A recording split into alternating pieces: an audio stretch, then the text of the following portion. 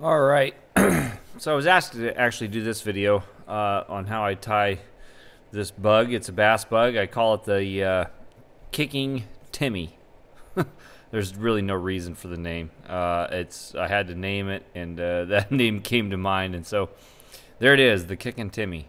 It's kind of a glorified woolly bugger, sort of, with some rubber leg action going out the back, and that's it. It's actually pretty easy to tie. Swims well. And now this didn't want to come out. There we go. So let me load up a hook here.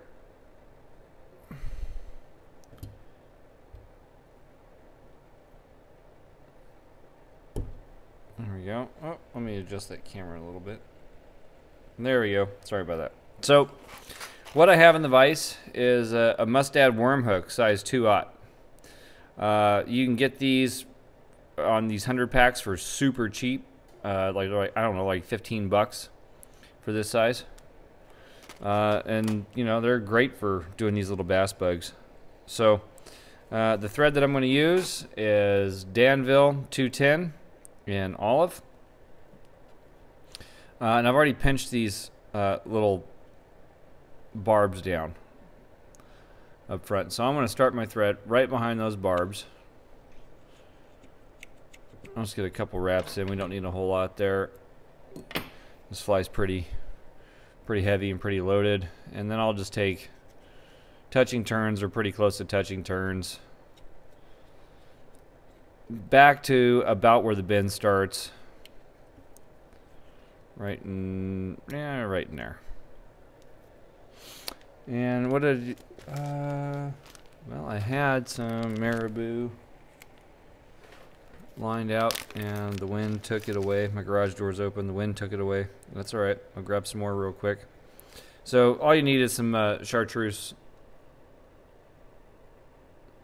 marabou. Sorry. Trying to walk and chew gum at the same time here. I did have 2 pieces pulled. I don't know what the hell happened to them. But that happens.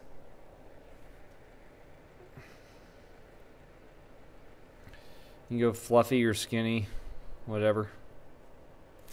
I'm going to rip a bunch of this stuff off the back just so it's not in my way. There we go. I'm going to draw it all together. You can, you know, definitely get this stuff wet if you have trouble working with marabou. Here we go. All right, now that I'm back in the game, I'm going to put the concave sides facing one another so that I get this like bushy plume that comes out like that. And I want it to be about the length of the shank, or overall. You can really kind of determine how you want that. And I'm just going to wrap it in 3 times, work it around so that I'm sitting kind of on the side like this. And we're just going to wrap this guy forward. I'm going to just jump this thread forward. I don't even really wrap it necessarily. I just jump it forward. I'm going to take it back to where I started. And once I'm basically there, I'm going to trim all this off here. So everything's loose. You can adjust it. I'm going to lock this stuff down. And I'll start locking things down as I go back, leaving that tail loose so I can kind of adjust it as I need to. Going to the back. There we go. Something like that. You want it to encompass the back end of the hook shank, though, kind of like you do a woolly bugger. And I'm just going to come back and forth a few times and just lock all this stuff in. You can trim it out. Sorry, that is the little, this little loose piece of right there. You see that? It's whacking my finger, so that's the sound you're hearing. We're just going to kind of lock it in like that. Boy, that is super annoying. I should have taken that off and I didn't. Sorry. So there you go. Next, what I'm going to do is I'm just going to grab a nice long piece. I usually pull about 10 inches or 12 inches of chenille. I'm going to place it on the underside right at the back.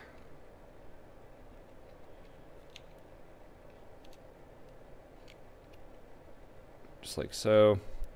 Wrap it all in. It doesn't even really matter if it spins on you. Now what I am going to do is I'm going to keep my thread right about here where that first barb to the back is.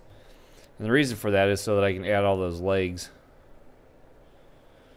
and save enough room for a really bushy head. Alright, there we go.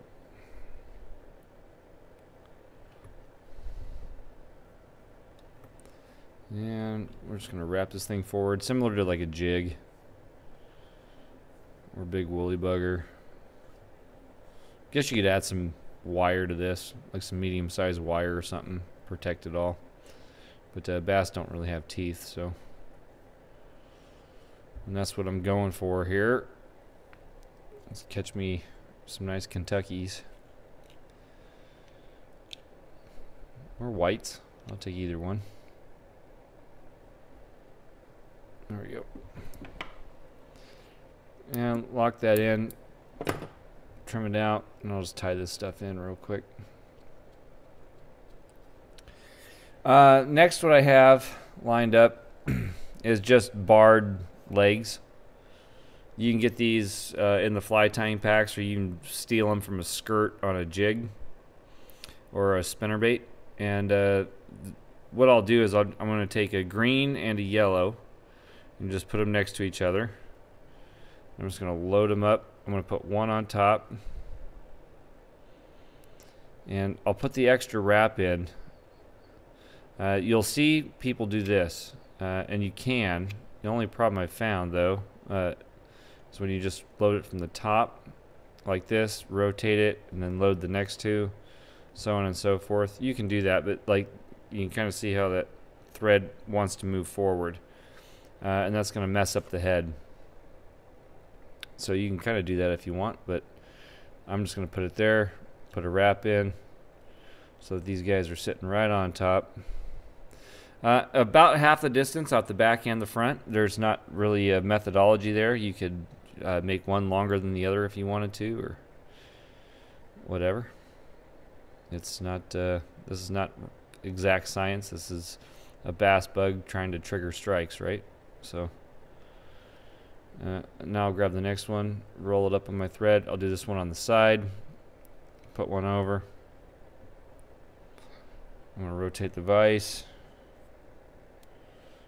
I thought I had two more, and I don't have to get two more. So I'm doing basically one on each side, right? One on the top, one on each side, and then one on the bottom.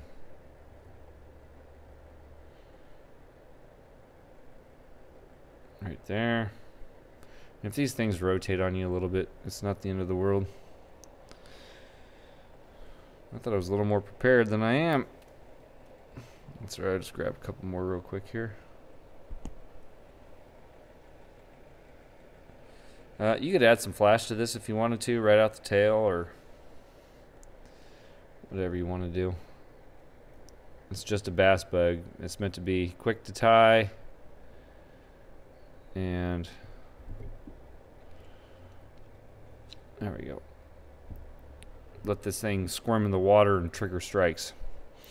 So next, what I'll kind of do to, kind of like you've seen with reversing deer hair or whatever, I'll just kind of take these and just lift them up a little bit and push them to the back, and just kind of move them around.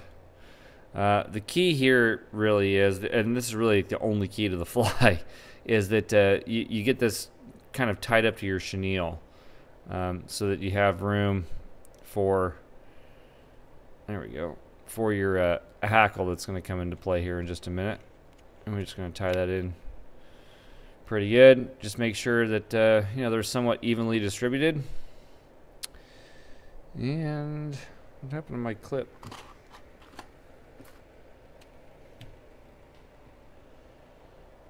Jeez, I had a clip here. Normally I have a little hair clip here that I tie everything back with, and it moved on me. Alright, well. All's fair in love and fly tying. We're going to get that to the back and keep it to the back. And if I got to do something different, I'll do something different.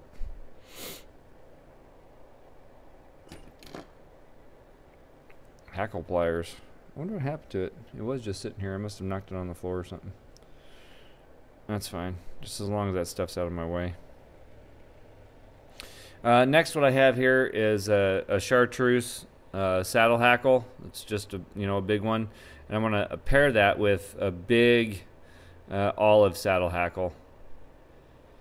And I've already done all the pre-work here of kind of sizing them up. I've got about 4 inches of saddle hackle here, and all I'm going to do is I'm going to tie these in, and you can choose whichever way you want to go. I like the olive on top so that it's forward.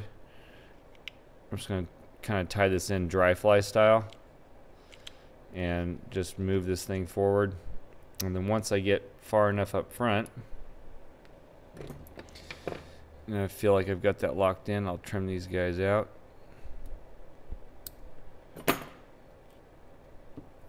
There we go. And I'll wrap this guy back. Really, you just kind of need somewhat of a smooth base here. So I kind of do this little cone shape base, and that really should be good enough. Now I'm going to palmer these together and draw everything to the back. Boy, I'm losing it there. I need those things out of my way. What on earth did I happen in that clip?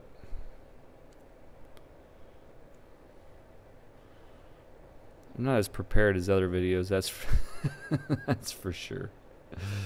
It happens though, right? It's a quick bass bug. That's it.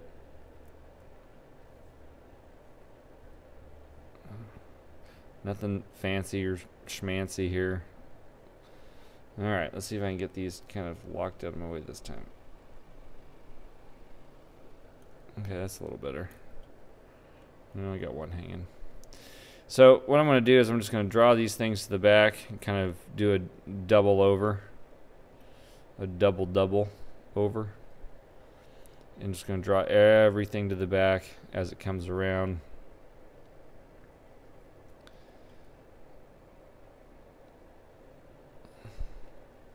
And we're just going to work this all the way up to that thread, or just in front of that thread, or just behind that thread, depending on your terminology.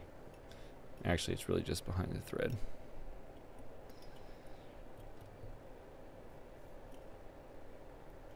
Until I get right up in here. We just want something like the size of a woolly bugger head. I'll back my thread off until I get back to where this hackle is. I'm going to cross that over a couple of times. I'll fold everything to the back. Just start wrapping from the front back until I've captured some of that. And it's all drawing to the back, kind of like in a wet style flatter flavor on a pattern. Now I'm trying to combine words. Jeez. Alright, so now I'm just going to build this head. Went too far back there. Lay down where I want you. There you go. Alright, now I'll come back here. I'm just kind of build up this head a little bit back here. And just kind of work it. Don't want a whole lot. Let me get rid of this here so I can see it flowing.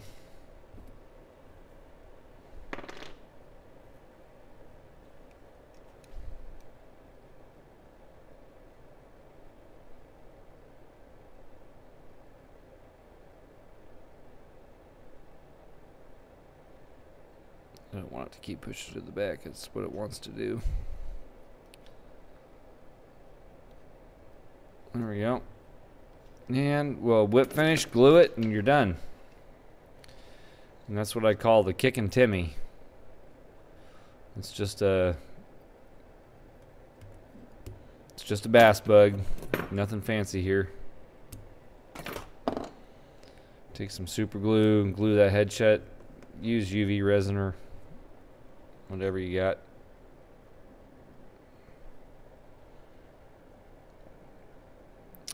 It's kind of meant to be somewhat of like a, if you think of like a spinnerbait or something that's got like a skirt on it, like a rubber skirt. It's meant to be something similar to that. But following the principle, if it's not chartreuse, it ain't any use. So, there you go. That's it, the Kick'n Timmy. If you liked the video, I'd be happy if you subscribed or shared the video. Give it a thumbs up if you liked it. Click the bell for future notifications. And you can join us over at Fly Tying for Beginners on Facebook. Answer the questions. That's your golden ticket in. And, yeah.